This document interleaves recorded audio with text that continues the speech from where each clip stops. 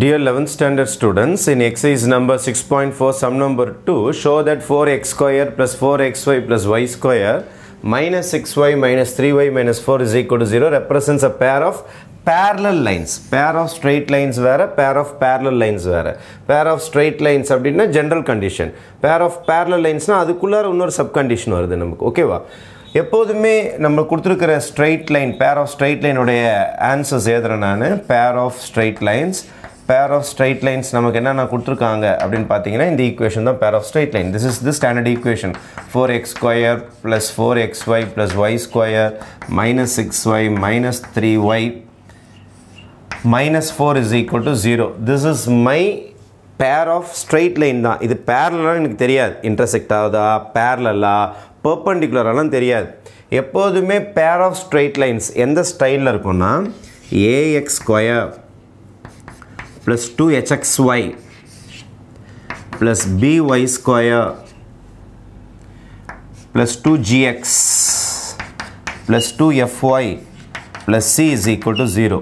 This is called the general form for pair of straight lines. Pair of straight lines உடைய general form இப்படி தான் இருக்கும்.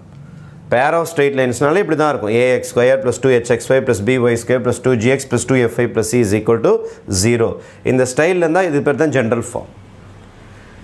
Pair of parallel linesக்கு condition இருக்குது. Parallel lines கொடுத்திருக்கிற pair parallel-ஆ இருக்கணும் அப்படினா h square minus ab போட்டீங்கன்னா answer 0 வரணும்.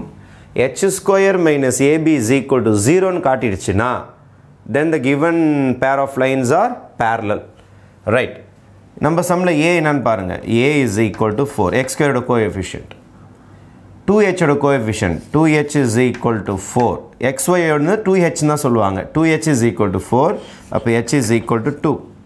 அப்புறம் b னா y squared ஓட coefficient 1. இதெல்லாம் ரெடி பண்ணிடுங்க. இதெல்லாம் ரெடி பண்ணிட்டு நம்ம கண்டிஷனுக்கு போவோம். First we will start with h square minus ab. h square minus ab is equal to, what is my h square? 2 square minus a is 4, b is 1, அப்போ 4 minus 4 answer is 0. அப்போ h square minus ab is equal to 0 வந்ததுனால இதான் condition. நமக்கு இது 0 வந்ததுனால நீங்க என்ன எழுதலாம்னா therefore given pair of straight lines are parallel.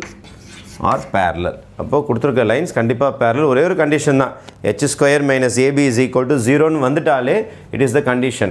இத நீங்க சைடுல நோட் பண்ணி வச்சீங்க. This is the formula for this. This is the condition for parallel lines. A pair of straight lines to be parallel. Okay? Thank you.